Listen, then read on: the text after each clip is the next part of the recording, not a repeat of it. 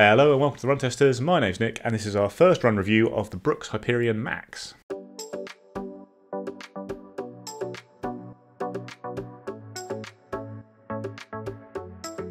So the Hyperion Max is a new addition to Brooks's Hyperion range, which also includes the Hyperion Tempo, which is going forward going to be known just as the Hyperion, and then the Hyperion Elite 3, which is the carbon plate racing shoe. And the Max is more similar to the Tempo. It's a plateless, lightweight, fast training shoe, but compared to the original Hyperion Tempo, it's got a little bit more cushion, as you'd expect from the Max in the name, and it's also more of a rockered design.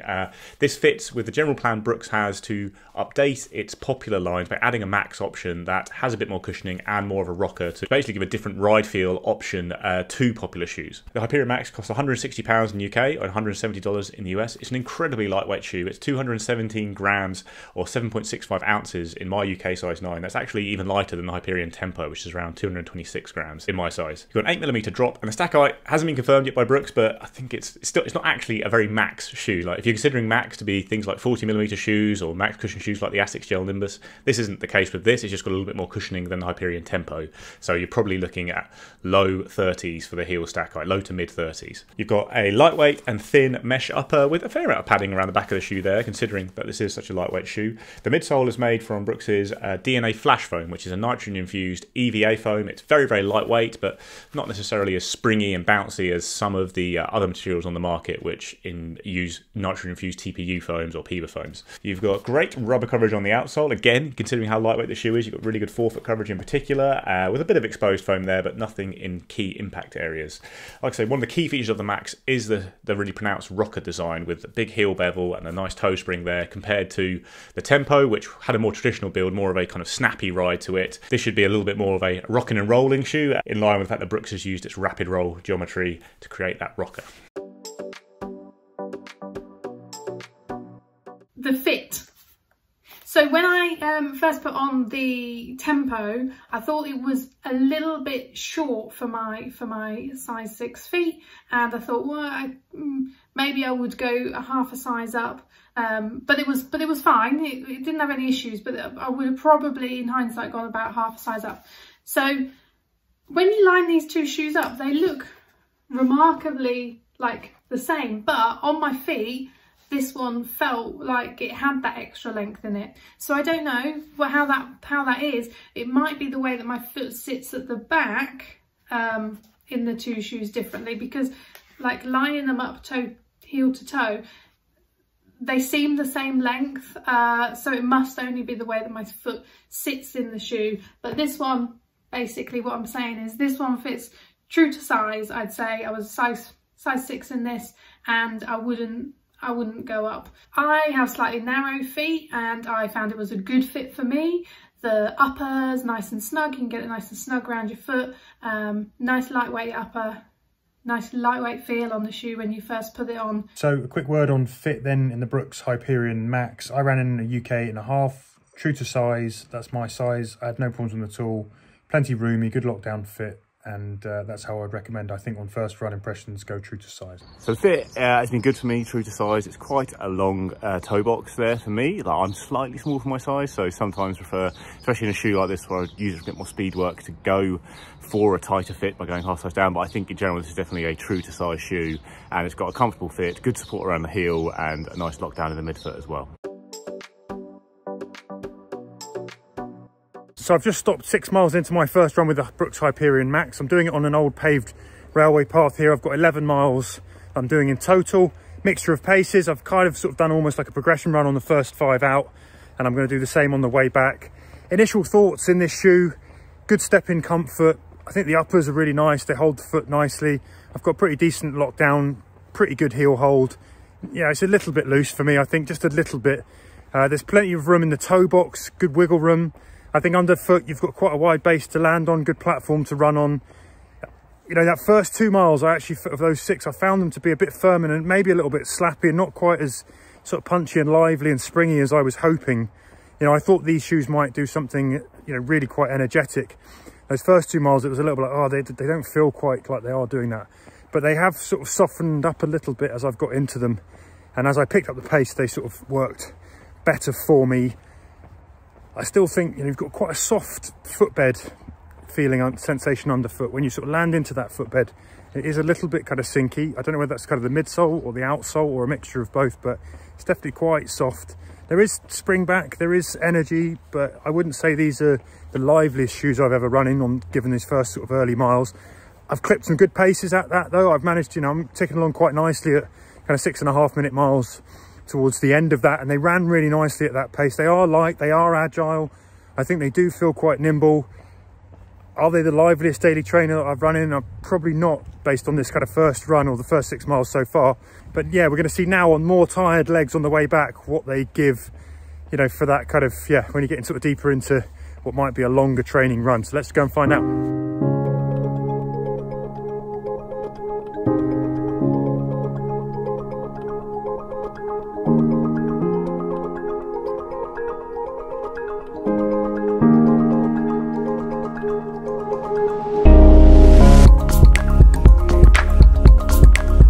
So just back in the car after, ended up doing about 10.5 miles, just short of an hour and a half's running on some pretty flat, good runnable terrain.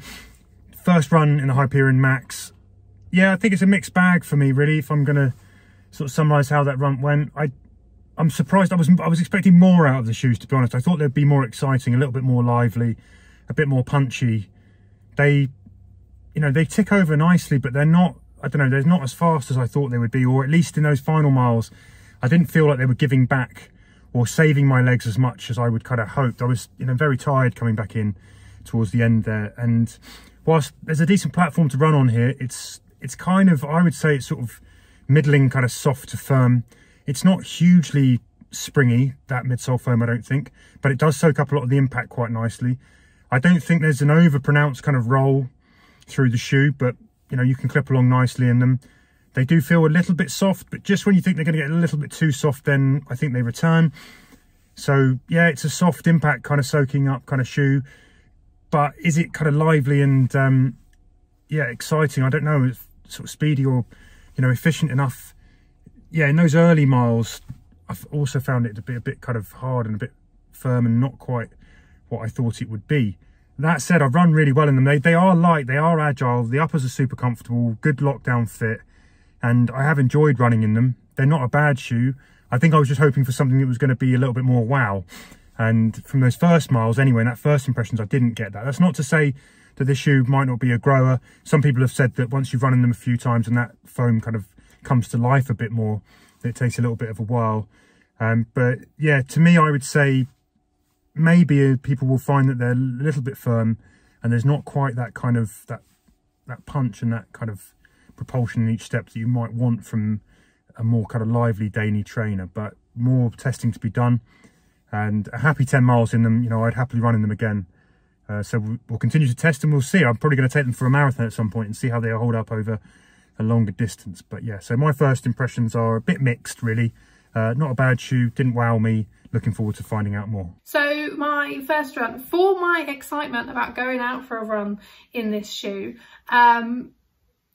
I should probably preface this with I'd been off running for a week because I'd been ill. So I went out very keen to run, but not with that much ability in my lungs or my legs. So I go out for an easy run, and that is not what this shoe should be doing. So I had actually messaged the other run testers saying, oh, I was a bit disappointed by this because I got out for that easy run and the shoe wasn't happy with me doing that. So when I went out a few days later and I went on a club run, and the club run ended up being like an unintentional progression run, and throughout that run, as the pace picked up, I saw the benefit of the shoe more and more.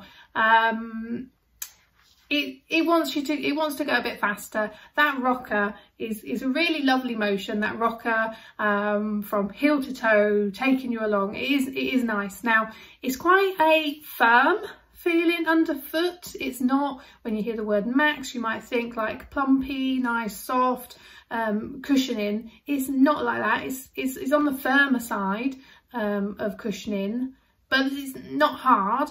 But that rocker kind of is almost pulling your foot. You're not really pushing down that much.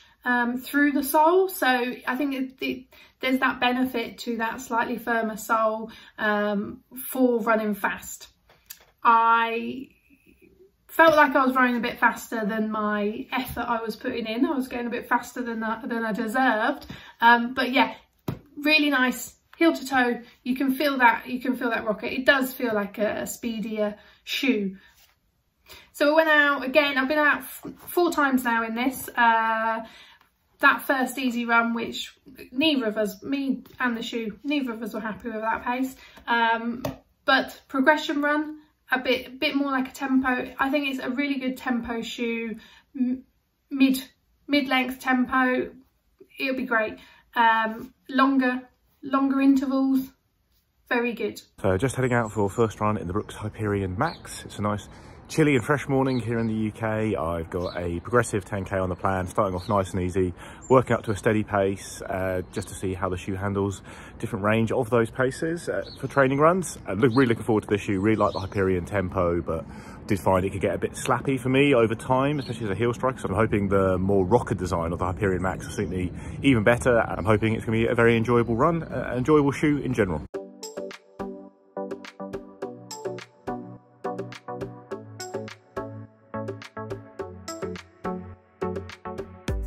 So all done on the first run in the Hyperion Max. It's an enjoyable run this morning. Started around about 4:30 for K pace, worked down to 3:40ish for the last one or two, and yeah, the shoe was good. Like, it's very much a shoe that kind of gets out of the way and lets you run. It's very light. The foam is supportive. It's not got a huge amount of like response or anything, but it's got a little bit there, and it's light and it's poppy, and when you speed up, the shoe just rolls with you. Like, the rocker is noticeable. It's got a smoother ride than the Hyperion Tempo, but mostly it's a shoe that just doesn't really intrude on the run, and it felt comfortable for those easy miles at the start, and then was light and got out the way when I want to run a bit quicker. So it's a nice shoe. It's easy to get in sync with. I really noticed actually the rocker on downhill has got a lot of roll forward. I found it's like it really suddenly kicked into gear, but in general it's quite a nice, smooth, unintrusive action, and just an enjoyable shoe to have on. So yeah, nice first impression. It'll be interesting to test the comfort over longer runs to see if there's enough cushioning there for me for those longer runs, and then do some more top end pace stuff, because worked down to a steady pace at the end there, but didn't really sustain like a really hard effort for a long period. I'll be interested to see how that feels in this shoe compared to shoes with plates. So more testing to do, but yeah, enjoyable first run in the Hyperion Max. So I think the Hyperion Max is going to join like a little clutch of shoes that I think are really nice options on the market, that are lightweight, plateless, daily trainers that can do fast stuff. I'm kind of tilted more towards fast stuff, but have a bit of comfort there for easy runs as well. So talk about things like the Hyperion Max 5 and the New Balance Rebel V3. Looking at those shoes, it's probably more similar to like the Hyperion Max 5 because of the rocker you've got going on rather than the really soft and bouncy foam you have on the New Balance. But it's a bit firmer than the Hoka. I think it's going to have a little bit more pop for fast stuff, but might not have the comfort over longer runs. But I do think it's going to be a really versatile shoe if you like a ride like this that is a bit firmer, but it's not harsh at all because of the way it rolls through. It's not going to be uncomfortable, I think. So even though some people would obviously want more foam on their shoes, it's not a particularly well cushioned shoe despite the Max in the name. I think it's going to be a nice versatile option. I'm looking forward to using it for a nice variety of runs for the rest of the review. I think when you're comparing it to Hyperion Tempo, I think that was a fun shoe, a shoe actually I did enjoy using for a variety of stuff, but I tended to keep that to shorter stuff because the ride just got a little bit uncomfortable for me over longer efforts. I think the rolling motion on the shoe reduces that harshness, because Dino Flash Foam isn't like the softest, most comfortable foam on the market. It's got a bit more pop to it, so having it in a rocket shoe like this I think makes it that little bit more suitable for longer efforts. So we'll see how those go. So in summary, good shoe for what it's designed to do, which is to be a speed shoe for your faster sessions during the week, during your training cycle. Take it to the club sessions, go out for your tempo runs in it, even go and do a race in it. If you're not going down the carbon route, something like this which has got that rocker, it's going to help you go that nudge you a little bit faster. Good option for that. I'd say what it's not going to do is it's not going to be your all-rounder, so I didn't feel like it was happy with me running at an easier pace. I think you need to put that effort through it to really see that rocker and to glide with the shoe, rather than feeling the firmness was maybe a bit too firm when I was trying to just run easy. But for going a bit faster, putting a bit more effort, I liked it.